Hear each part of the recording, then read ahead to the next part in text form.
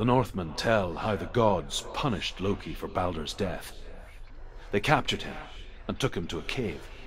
They fetched his 2 sons and turned one into a wolf, and he ripped his brother apart.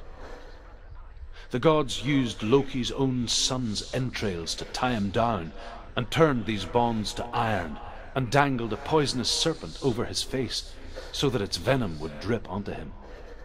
Each time the venom drips onto Loki's face, he writhes in agony.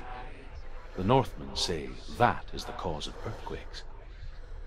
A reminder, perhaps, that if even gods must accept death, then so must we.